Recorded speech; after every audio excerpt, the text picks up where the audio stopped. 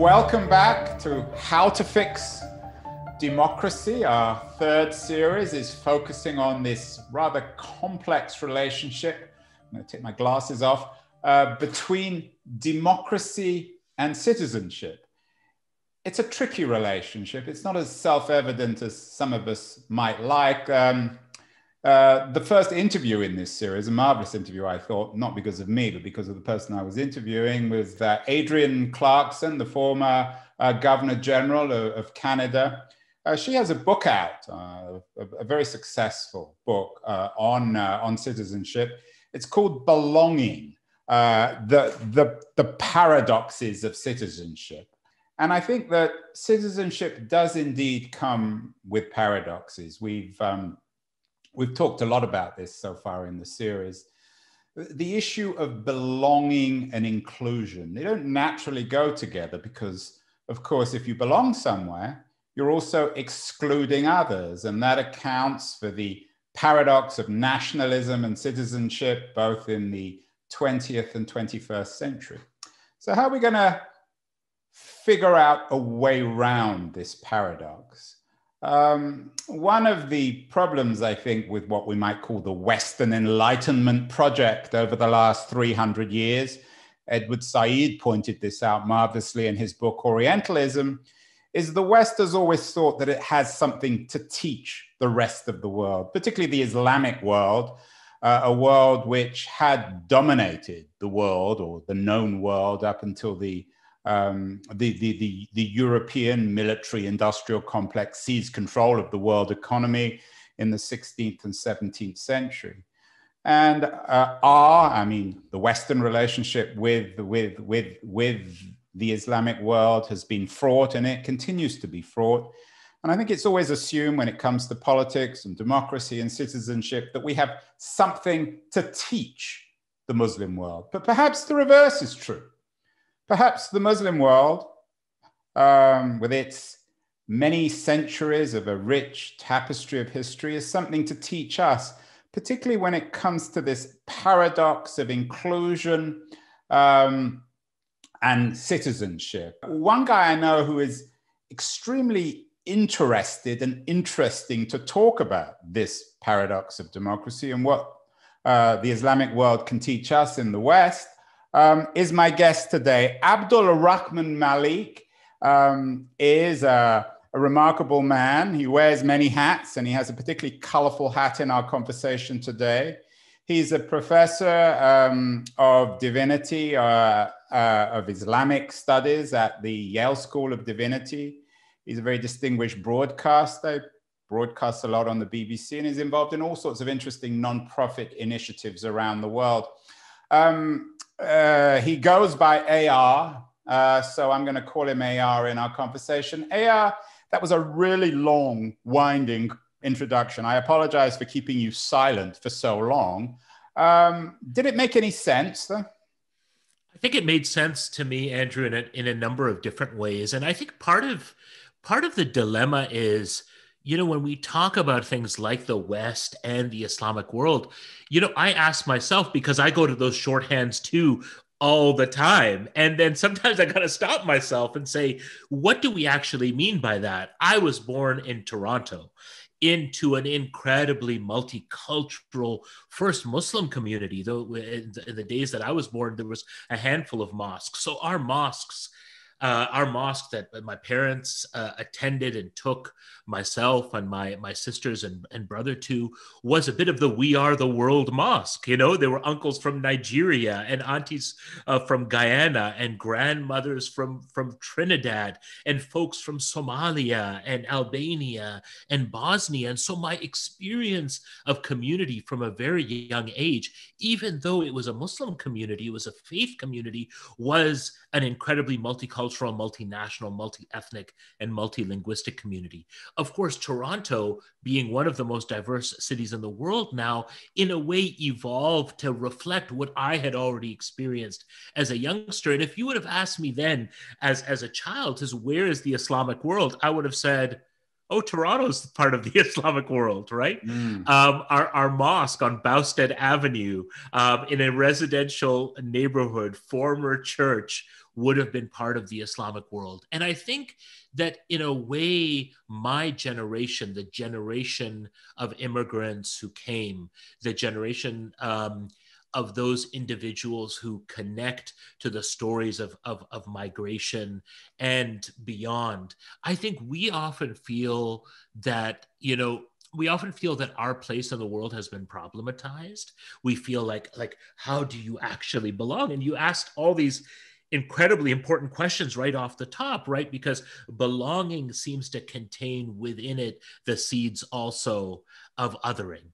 And so you think to yourself, I'm always struggling to belong. I'm trying to clarify that my Muslimness, my Punjabiness, my Pakistaniness, my brownness does not disqualify me from being Canadian or being part of this thing that we call the West. But as I've grown up, the narrative that I and those around me, friends, colleagues, beloved ones, have had, and what I tell my students now is that you're being children or grandchildren of people who migrated, who moved from place to place.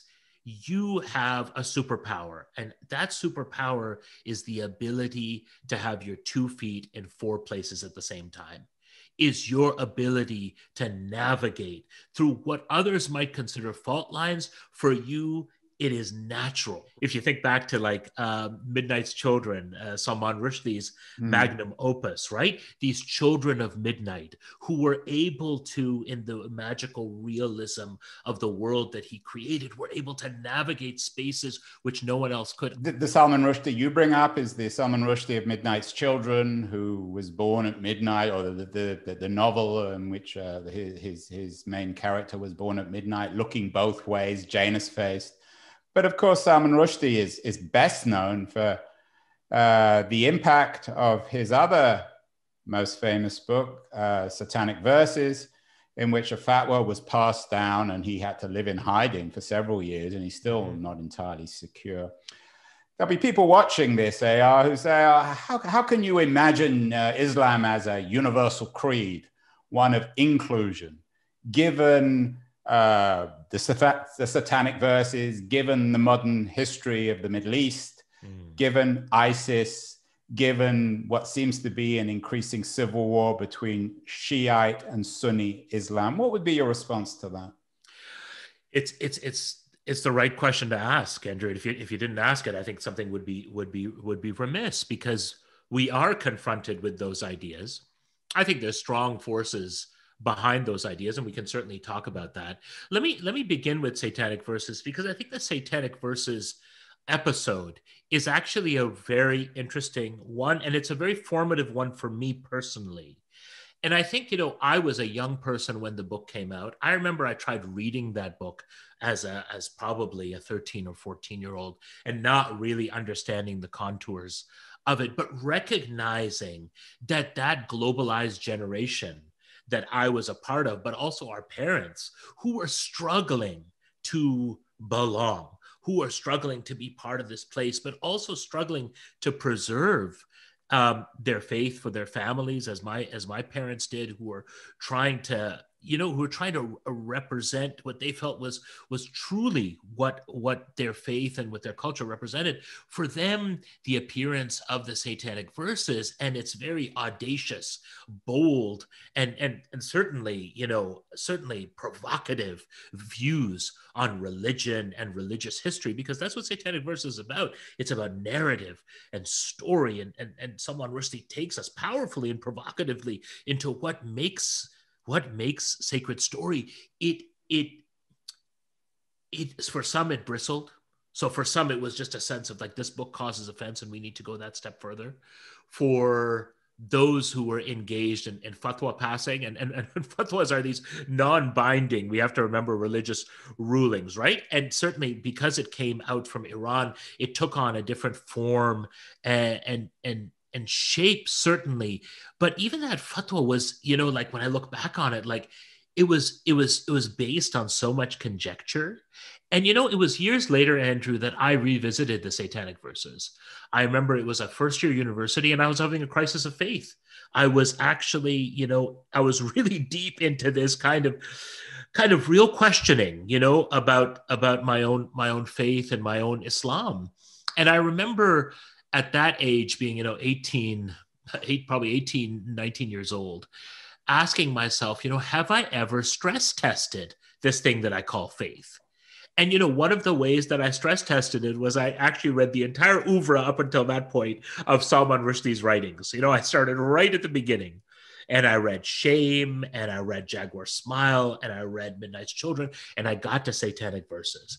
And I had such an interesting experience with that book. And I think this is going to be relevant to the second part of your question, because I remember reading the Satanic Verses and finding myself very unoffended, but I found myself challenged.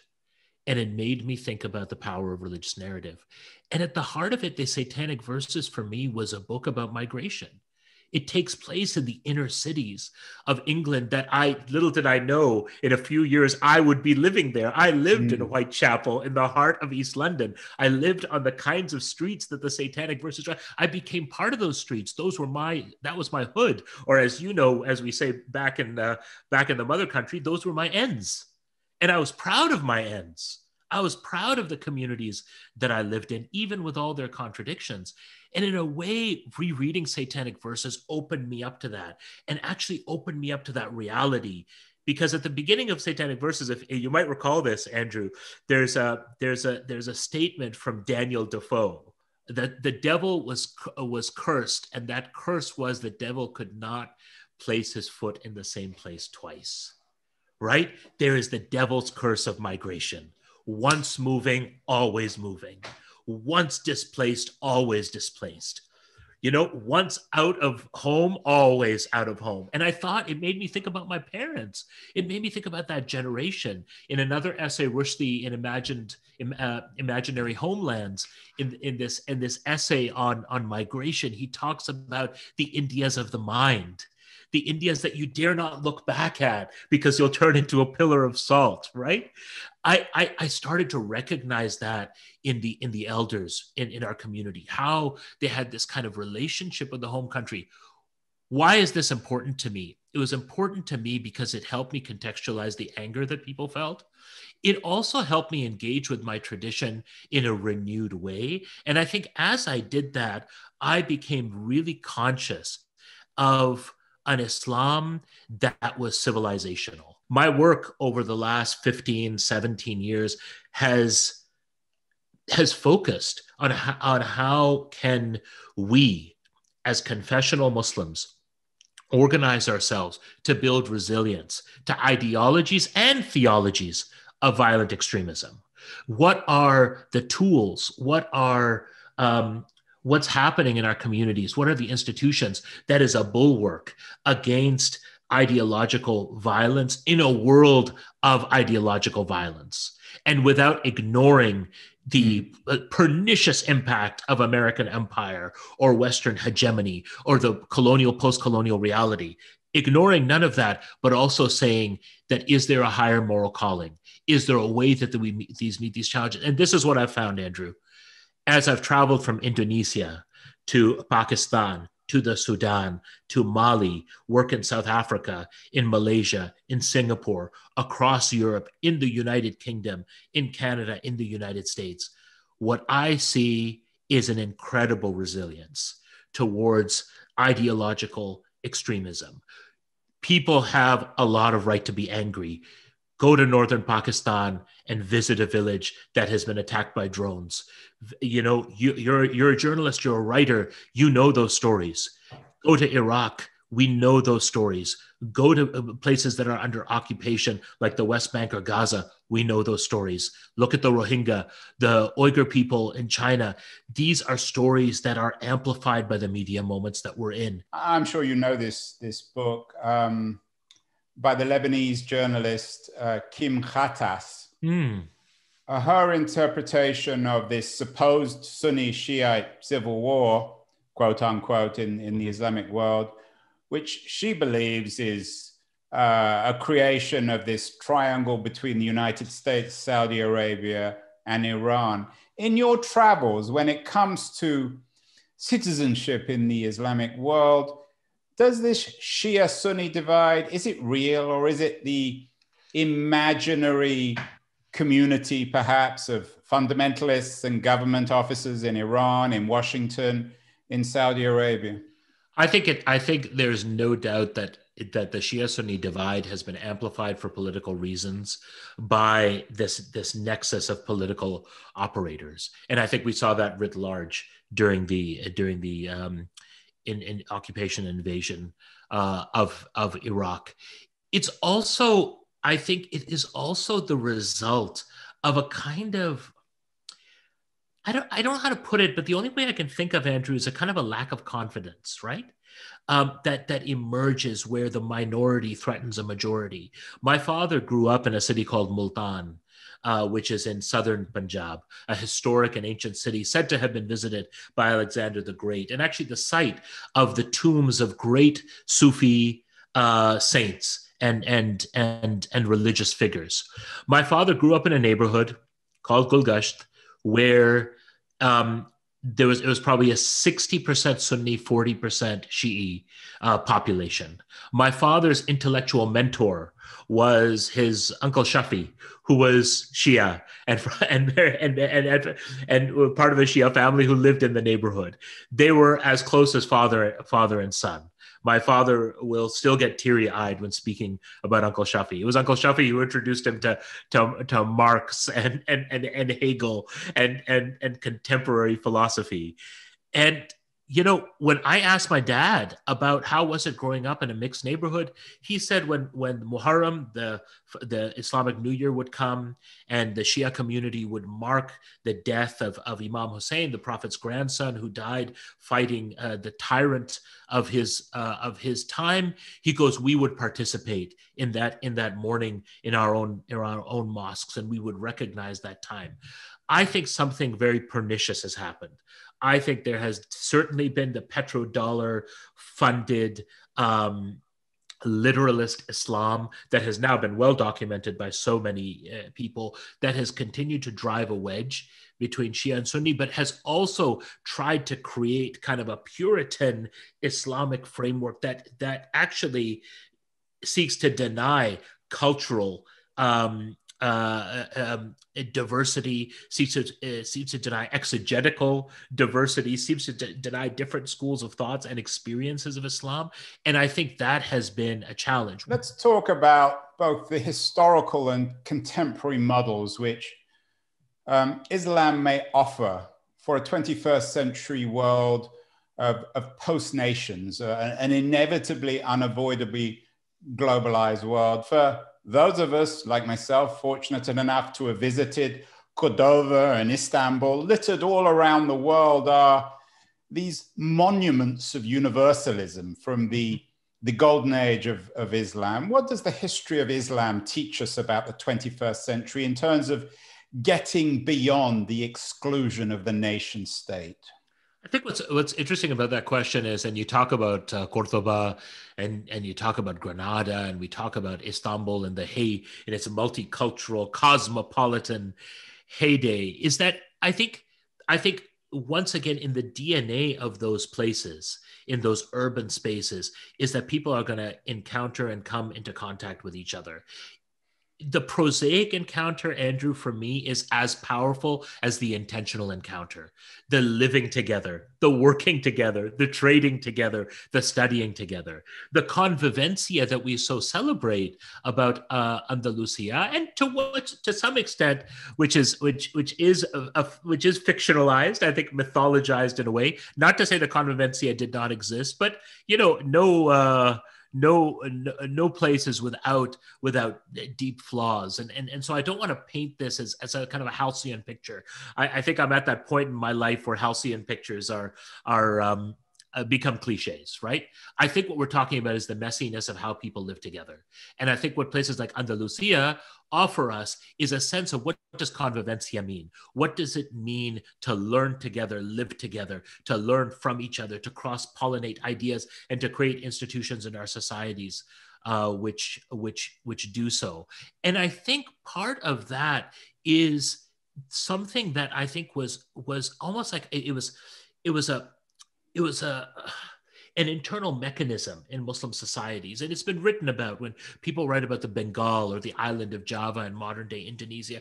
They talk about this thing called syncretism, right? Which, is that term which refers to the way in which one tradition takes on the elements of another tradition and makes it its own. For me, I see that as something, as an active process. I'll give you an example. I go to the island of Java. I've worked in Indonesia a lot over the last sort of 12 or 13 years. And I'm always amazed. Indonesia, I often joke with friends and colleagues, is sort of the Alice in Wonderland of Islam. Everything, there's things that look Islamic, Muslim, it all makes sense. And then all of a sudden you get in closer, and it's like, oh, it's not the way I know it from the Middle East or from South Asia, for instance. In Javanese Islam, there has been a way in which the Hindu stories, which were on the island, because the island was majority Hindu before Muslim traders came, and the Sufis in particular, the mystics, and there was this spiritual transformation that took place in the islands of modern day Indonesia. There was all these stories like the Ramayana, like the Mahabharata, these great epics that we know from India, but of course that are part of the Hindu tradition. If you go to Java today, those epics are Javanese Muslim epics. They're performed as they're part of the tradition of the Javanese tradition, which is an Islamic tradition. Children dance in them. People know them. It was interesting for me to speak to young people. I participated in a project talking about fault lines, Andrew, a few years ago, which is continuing in Southeast Asia today, where we, in the aftermath of attacks on non-Muslim places of worship in 5 major towns in Java, we brought together young grassroots Muslim leaders and young grassroots Christian.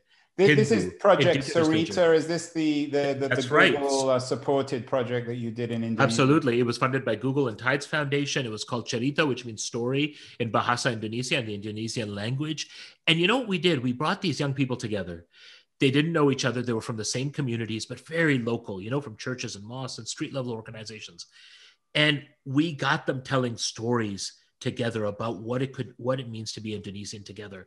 We didn't hold back. We used drama, and particularly my work in the theater of the oppressed, to really embody what it meant to undergo and to see violence.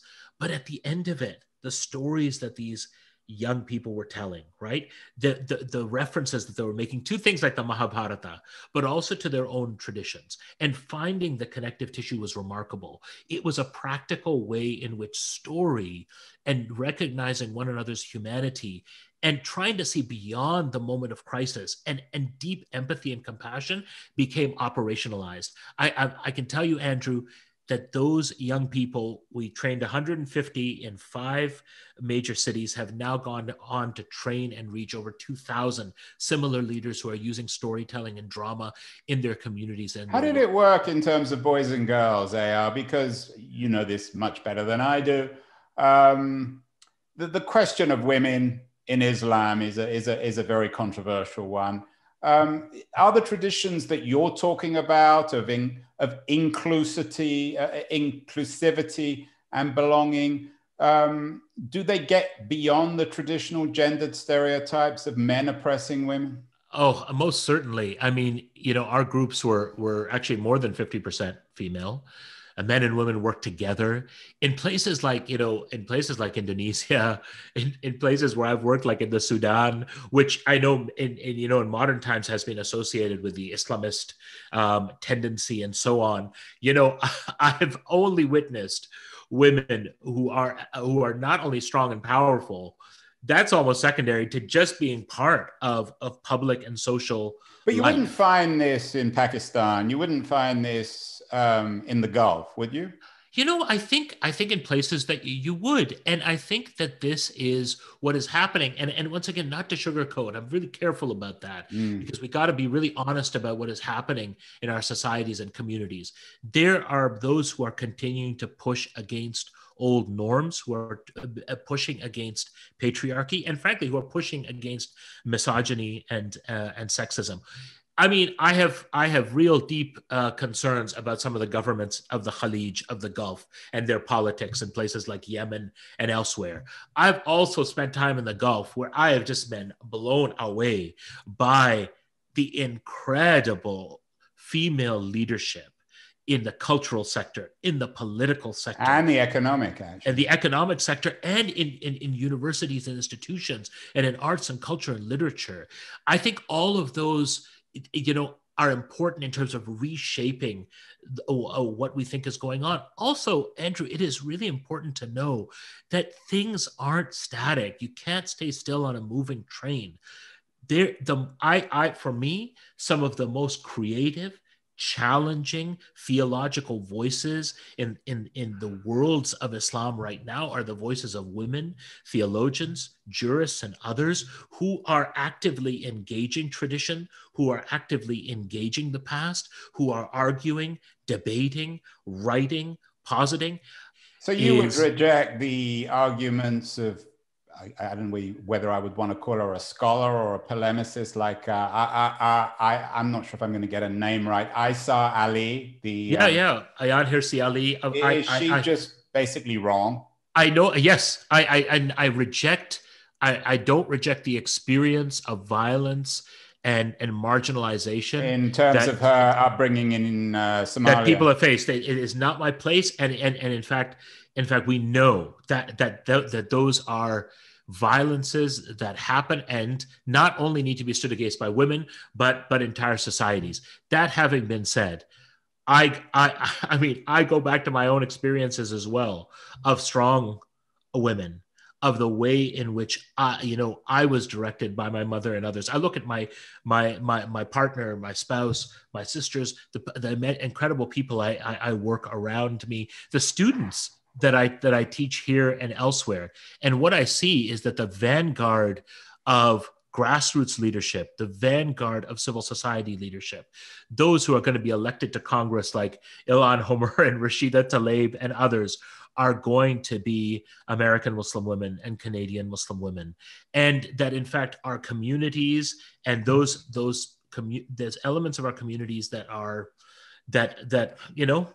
have been closed, have are deeply problematic. Those are being challenged. Let's end with some geography that ties us together. At the end of the 19th century, my family came from what now is Eastern Poland, Russia, Ukraine, I'm not quite sure where, the old Pale of Eastern Europe. As Jews. They came on ships and they arrived in East London. And my family's origins in the old East End of London are still dear to my heart. 100 years later, you as a Canadian American scholar came to East London and you saw a remarkable cultural vitality, the same kind of vitality Absolutely. which my great-great-grandparents might have created. Only today, 100 years or 150 years later, it's a vitality built around globalized Islamic communities. What is it about East London that's so magical? Oh, Andrew, we could talk about this for hours. There's so many things I want to say, but let me say this. My wife and I arrived in East London. My wife was born in the UK, grew up in Singapore. We met through our work as journalists. Like a good Muslim husband, I followed her to London, and there we were 3 years later, ended up in the heart of Whitechapel. Our neighbor, which is where my family came first too, yeah. And you know what? I mean, we walked the streets that your great grandparents walked. The bagels. Did you go to Mussy Marks and the bagels? We absolutely. It was one of our favorite places to go because it's open 24 hours, and so anytime you feel the need, you go there. You know what's interesting to me is that I grew up in a building where there was still a lot of. I moved rather to a building where there was still a lot of older Jewish people living, particularly women. And we got to become very close friends with them. And I think Farina, my better half, and I were very intentional that when we moved into East London, it was so important for us to know the history of the neighborhood, to connect to that. And so my son was lucky enough for the first few years of his life to have a Jewish grandmother, Betty, who lived right next to us. And Betty's mom had lived literally in the same street as Betty lived in then. And while our building had been constructed post-war because of the Blitz, she had lived in the neighborhood that building was on. Betty remembered that, and she would tell us stories about the lay of the land, what Jubilee Street looked like, and what Whitechapel and Mile End looked like, and where people went.